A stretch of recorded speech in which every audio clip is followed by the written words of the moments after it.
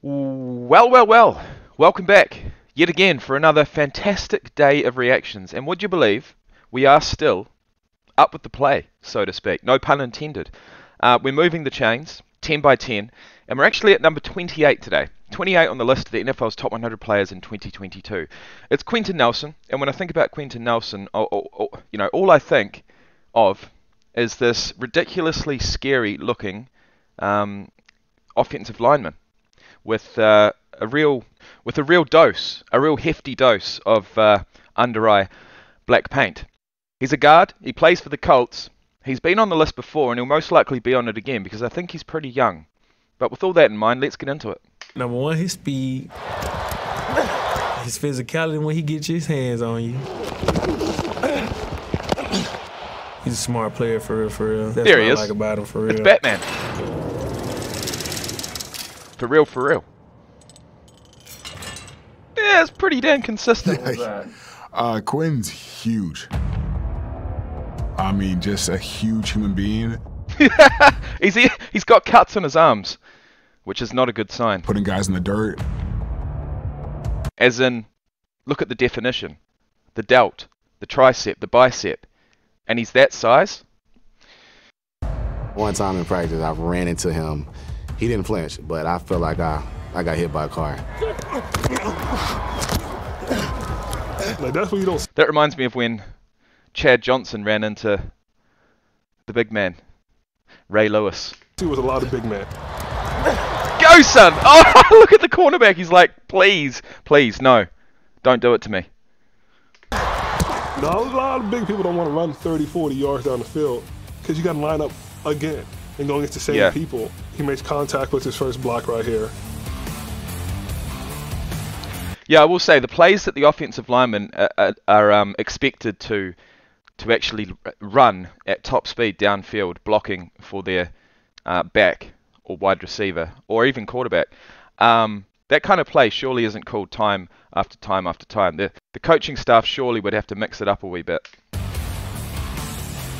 I never considered that. You get to see his key and like, okay, he's gone. Who do I need to get to? And he's not searching. He's like, oh, I found my key. I'm going to go get to that person. That's what you really want to see in an offensive lineman that gets that full effort, that doesn't care. Bro, look at the arch on it. Look at the arch on it. Guy in that backfield. He just ran a 60-yard sprint. He's going to be absolutely gassed. What you don't want to see is a 330-plus man come get you. You see him backpedaling. Oh, no, I'm good. Yeah, that's what I thought. Did you see me ahead of you? Yeah. I was all the way in the end zone, and you got caught. You're slow. All right. 330 pounds, calling his wide receivers slow. Let's have a look at his stats. Quenton Nelson, 26 years of age, March 19th, 1996. 6'5", no less, no more. 330 pounds. Okay. Look, I might be reading out the pound value, but every time I do, I always look to the right and look at the kg value. And I must admit, we haven't seen a player that's tipped 150 kilograms yet. 150 kg. It doesn't bear thinking about. Went to Notre Dame, the Fighting Irish, from 14 to 17. Got picked up in the first round of the 2018 draft with pick number 6. He's been at the Colts ever since. He's a 3-time Pro Bowler. A 3-time first-team All-Pro selection in 2018 to 2020. Last year, he dropped down a peg to the second-team All-Pro selection, but he is a 4-time Pro Bowler in all 4 seasons that he's been in the league. He's put on a few pounds. He weighed in pre-draft at 325 pounds with a 4.62 40-yard shuttle, a 7.65 3-cone drill, a 26.5-inch vertical jump, 8'9" on the broad jump, and 35 reps on the bench. Okay, we don't have too many stats. I could probably edit it if he had any tackles. I mean, being that he is a guard, did they just play a game and start it? Surely not. There's got to be another stat. There has to be. It is a fumble recovery.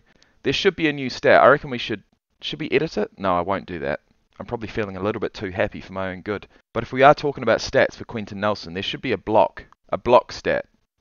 Anyway, 16 games played, 16 games started in 2018, 16 and 16 in 2019, 16 and 16 in 2020. but only 13 and 13 in 2021. Now, why was that? He needed surgery on his left foot prior to the start of the season. Recovery time was projected to be 5 to 12 weeks, but the doctors deemed that the injury was not as serious. In week 3, he suffered a high ankle sprain and was placed on injured reserve on October 2nd, 2021. He was reactivated on October 23rd. He became just the second player in team history to earn the Pro Bowl honors in his first 4 seasons, joining Alan Ameche receiving those honors from 1955 to 58. He also became the first offensive lineman in the NFL to do it in his first 4 seasons since Zach Martin receiving the honors in 2014 to 17. And he is the first Indianapolis player to be selected to 4 consecutive Pro Bowls since T.Y. Hilton, again receiving the honors in 2014 to 17. The last Colts offensive linemen to be selected to 4 consecutive Pro Bowls were Chris Hinton and Ray Donaldson. Okay, so he's big. He can run a 60-yard dash, and he's an absolute blocking machine. Look at the ball carrier, and they're running with the ball down the field. He's running right behind them every time to help them finish the play. That's so good. And be the first one to help them up when they get tackled. He's a mauler, but he's also... And then straight back into the huddle. He's a team man. He's a mauler, but he's also a team man. But what's he like off the field? He's technical. His fundamentals are great. That's what makes him the kind of player he is. Yeah, when he get his hands on you, you gonna feel it for real. And it's gonna be like that every play though. Like, he's not gonna get up. He an all-around good player, pulling, fast, sideline to sideline. All right, we got one there. Sometimes. Oh, mate. You see how he latched on? He's still going. Surely most offensive linemen would stop. They'll be like, right, I did my job. You've got past me. Do your thing. But he doesn't stop, does he? An offensive lineman rolling down the field like that. They're reaching, and when he get his hands on you, going for a ride. Looks about right, going for a ride. It is funny. Thank you. I must admit. Appreciate it. Thank you.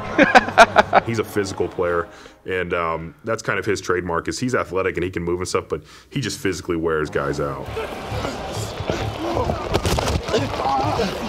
I get fired up when I see him, when I see the pancakes.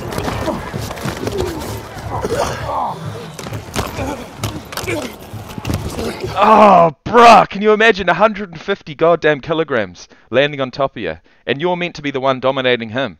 You good? Yes, sir. Yep. You good? Like, I never let nobody do that to me. After giving up just 1 sack in 2021, what a bloke. It's no wonder Quenton Nelson is the top-ranked guard on the players list. 1 He loves sack. the game, and he shows it. Technique, hand placement, footwork, and then at the end of the day, just the finish and the drive that he plays with makes him one of the best offensive linemen. Oh my God. I tell you what, yeah, I was going to say that. The one guy who would appreciate it more than most would be Jonathan Taylor. Matt, you said Anyways, guys, that brings us to the end of another video. I really enjoyed that one. In the next one, we're looking at the Super Bowl winning quarterback. I don't know if he's actually ever made the list. He certainly hasn't whilst I've been reacting to it, but this should be really interesting. What a success story. You wouldn't call it a comeback story. He's 33. He's an absolute veteran, but he's come into a team with the firepower needed to at least get a chance to make the big dance. Gets there, wins the Super Bowl. Legend. But we'll get into that in the next video. Thanks for watching, guys, and peace out.